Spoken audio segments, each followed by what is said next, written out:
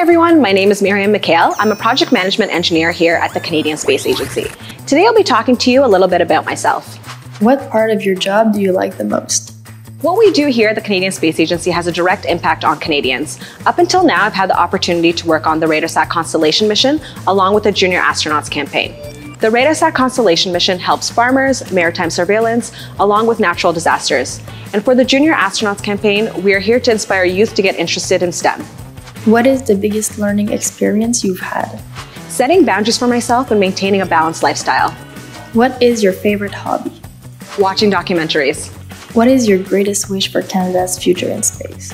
To send a woman to the moon. Do you believe in aliens?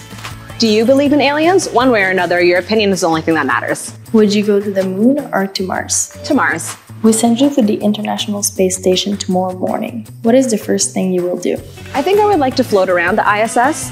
I would like to have the weightlessness effect and be able to experience that. I think that'd be something pretty cool.